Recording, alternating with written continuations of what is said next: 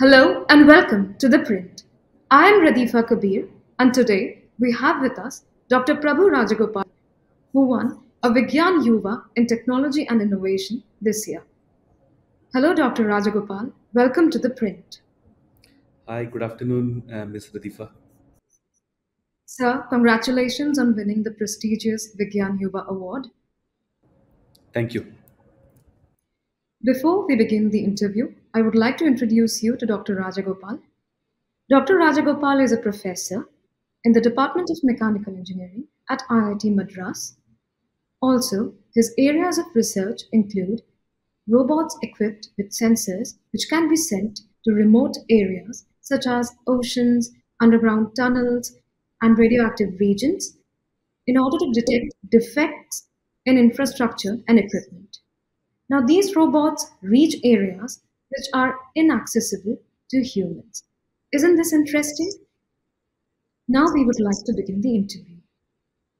Sir, can you please tell us about the nature of your work and the research which won you the Vigyan Yuva Award? Thank you. Thank you also the print for having me over. So my work involves development of non-destructive evaluation techniques. These essentially are techniques that can use to be understand the nature of materials and their performance without having to destructively test them. And also, over the years, I have worked on ways of sending these sensors to remote locations, as you said, either deep underwater or at high temperatures or under high pressure and so on. And for this purpose, I've been working on a very specific niche of robotics called inspection robotics. Now, I'm also very interested in technology translation, so I'm very passionate about startups, and that's part of my journey, which is recognized by this award, which is in the field of technology and innovation. So, I've co founded several startups that license my IPs and help take my solutions to the field to date. And finally, I have also been the faculty in charge for our student led makerspace, the Center for Innovation, and also the pre incubator Nirman as the advisor for innovation and entrepreneurship. And this is very important part of my journey as well in terms of science administration and trying to take my learnings and seed them so that we have a younger generation taking up the same path for innovation and entrepreneurship to benefit the society. Yes, sir. Can you please elaborate non-destructive evaluation? So all of us are familiar with X-rays, for example, right? So if you have a fracture in a leg, or if you want to examine your tooth, you go to the hospital and get yourself X-ray. And what this does is that whatever you can't see with your normal sight, the X-ray gives you a vision that is deeper inside. So this is non-destructive evaluation in action. The X-ray is the oldest NDE technique that is known to mankind, but in the last several decades, several newer techniques have come up. So for example, ultrasonics, also eddy currents, thermal techniques. So these are all different ways of looking inside materials without harming them, without causing any material damage to them, and then understand their structural performance and characteristics. That is NDE for you. Yes. So, how does ultrasonic technology work in remote inspection? So ultrasonics as a modality is actually just sound. All of us are familiar with sound. You know the way you would have played with tin can phones when you were younger, right? You have two tin cans, and then you talk on one end, sound travels to the other end and reaches the other person. So this is the exact principle that we use to do remote monitoring using ultrasonics. We send very high frequency sound that is beyond the human hearing through these little conduits, what we call as waveguides. And then on the other end, there is a process that we want to monitor, such as something that is happening at high temperatures or something that is happening at radiative conditions or high pressures. So whatever does not permit entry of human beings is happening on one end, and the waveguide travels to that point carrying sound. Now, speed of sound is dependent upon material properties. It is dependent, which are ultimately dependent upon the environmental conditions. The density, the Young's modulus, and so on, depend upon the temperature, pressure, and so on. So, by measuring the speed of sound, you can measure these material conditions, and that's how remote sensing using ultrasonic works. Yes. And Dr. Rajagopal, I had read about your research in which you mentioned ultrasonic metamaterials, and you also wrote that they help in shielding structures from environmental and seismic damages. Can you please elaborate on that? Thank you. This is my favorite subject. In fact, today the focus area of my research is a lot on ultrasonic and acoustic metamaterials. So, metamaterials are structures whose properties come from the arrangement of very specific features. Classically, whenever we understood materials, whenever we want to develop something for a new application, we think of a new material, a new alloy, a new ore, and so on. Now, over the last 30 years, scientists have understood that material properties can also be managed with the help of the structure itself. So, if you have, say, a series of channels, a series of holes, a series of inclusions in a parent material, this kind of material has a aggregate behavior which can be tailored. So for example, you can see only a certain dimension with a given modality. For example, with normal eyesight, we will not be able to see two dots which are very close to each other. Now if you bring in a magnifying glass, you will start to see that. If something is even smaller than that, you need a microscope to see, look into it. So this is called the resolution limit. Classically, the only way to improve the resolution limit is to go to a different modality, or by using a lens, for example. What a metamaterial allows us is to achieve a lens in different modalities. Using ultrasonics, for example, a metamaterial lens will help us to look beyond what is classically possible using the normal frequencies that we employ. Now, the same lens, that can not just give you a very good resolution, it can also actually destroy the thing. So, for example, if we use a lens to burn a paper, for example, the rays are getting concentrated at one point. So manipulation of waves is possible using lenses. So this is what we try to do using ultrasonic metamaterials.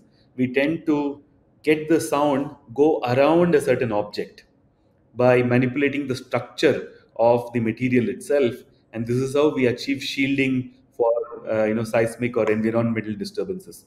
So we are very excited now that we can use metamaterials to damp environmental noise. So for example, if you want a room which you want to make it anechoic, we are working on coatings by which no sound can pass inside or outside from the room.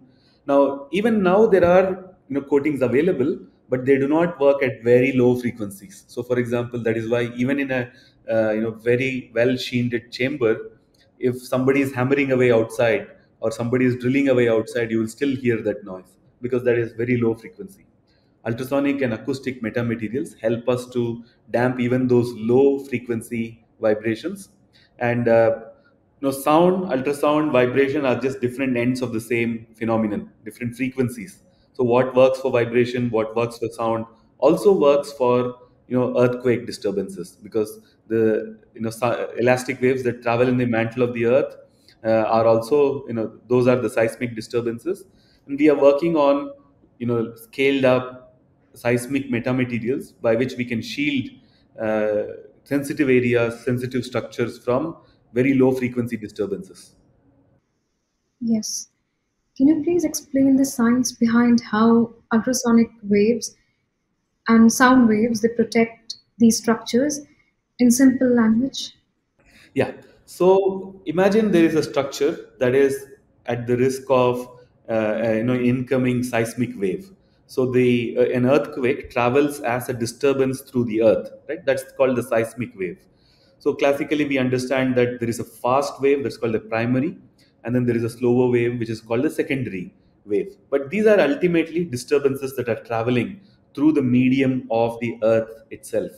What we are trying to do is that when the wave travels to the structure, we alter it the path, alter the the way the wave travels, such that it'll, instead of reaching the structure, it'll go around or it'll go down, and then it gets damped in that process. So this is how the acoustic metamaterials and seismic metamaterials work. I hope Oh, that this is explains to you. really interesting. Yes, sir, it did. And another question which comes to our mind is that these robots are sent to remote areas with adverse conditions. For instance, radioactive regions, they have adverse conditions. Even oceans have adverse conditions. So, what materials are these robots and sensors made of so that not only are they not damaged, but they also remain functional? Thank you. So the beauty of our work is that, as design engineers, we make structures that can last for a certain number of cycles and operations. So let us say you want to go deep ocean or deep underwater. We design the body of the robot such that they can go up to 100, 200, 300 meters. This is called the design depth, in a way that they perform safely for several thousands of cycles. So right now, typically we tend to use aluminium or steel or fiber plastic for the body of the robot, depending upon the application and also the cost. Steel is the costliest, followed by aluminium, followed by plastic. So if you want to go, just a little deeper from the surface, you typically use fiber plastic. A little bit more deeper, aluminium. Deep underwater, it tends to be steel typically. Our research is in trying to design the structure to be safe under these kinds of conditions. How do we encase the sensors inside and still be able to perform the kinds of operations that we want them to perform? That is our research. And we've done a lot of work on these kinds of modular designs, philosophy led designs, and so on for these applications. Yes, sir. Have any of these robots been commercialized? Thank you. That's close to my heart indeed. In our lab, in my lab, we are very passionate about taking our innovations to the field. Several of these solutions have been commercialized primarily through startups that have come out of our own lab. So, Planis Technologies is the earliest startup I've been associated with, formed by Tanuj Junjunwala, who was one of my dual degree students from 2012 2013. And Planis has been commercializing these robots for inspection of bridges, dams, road crossings of rail and road bridges, and also storage tanks in the oil and gas industry. These robots, Beluga, Mike, Micros, and so on, have been employed all over the country.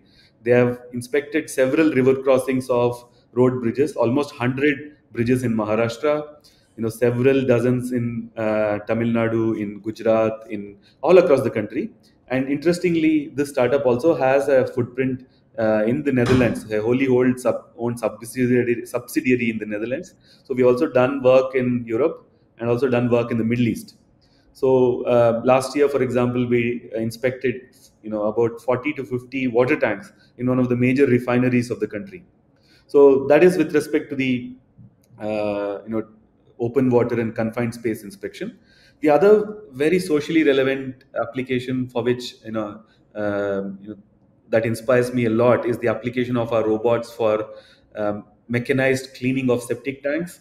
One of my other startups called Solinas Integrity commercializes this solution, and the robot called HomoStep that has been developed to eliminate manual scavenging has been deployed at over 30 locations across the country today, um, trying to help the Safai Karamcharis find a way to perform their work with dignity. And indeed, the high temperature sensors have also found practical industrial application through our startup called Zyma, that is today employed across mining, mineral ore processing, and oil and gas industries, both Wow, India that's and abroad. interesting. And are there any biomedical applications of these robots? Thank you. Biomedical applications is something that we have been working on. In fact, Solinas won the National Bio Entrepreneurship Award way back in 2019.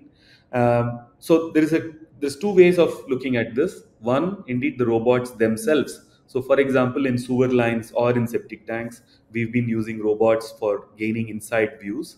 And during a pandemic, particularly, this becomes very relevant. We may get early insight into something by looking at the pathogens inside these kinds of environments. So that is one kind of application that has been going on. The other major application for my work recently in the biomedical domain is the use of distributed ledger technologies. So I started looking at data integrity because a lot of our robots and sensors generated data remotely, and we need to be able to protect their integrity through the entire process: generation, transmission, storage, and retrieval. right? And that's how we started looking at blockchain, Web3, and DLTs for these applications. Today, there is a major use for all of this in the healthcare industry, where we are trying to develop a universal health ID based on blockchain that will bring about interoperability for patients and process of efficiency for hospitals. This is commercialized through one of my recent startups called Plenome. Yes, sir. And would you like to add something else about your research and these robots? Thank you. It's a great joy for me that this award recognizes this kind of practical work. Indeed, my work has fundamental dimensions. I've studied sound at the quantum scale, for which I was awarded the Swarna Jayanti Fellowship a few years ago. Now that is taking metamaterials down to the extreme. So completely, undersizing them, trying to achieve nanoscale resolution and so on.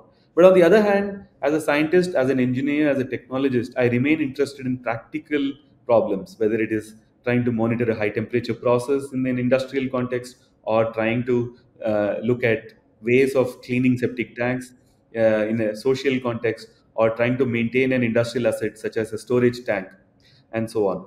Now, the Bhatnagar Award, that is in this technology and innovation category, recognizes this kind of practical work, which is very exciting for young scientists and technologists all over the country. And I'm very grateful that science administrators have appreciated this kind of work that spans the spectrum of fundamental to applied, what I call as a TRL spectrum from 3 to 9.